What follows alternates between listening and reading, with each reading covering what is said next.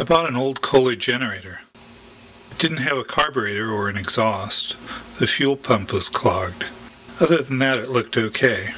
It must have belonged to the California Highway Patrol.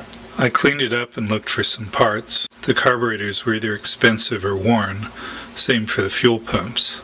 I found military surplus replacements, but I had to modify them. They only cost $30, so I was willing to do some work on them. I had to make this linkage for the governor. That was the hardest thing. Starts right up.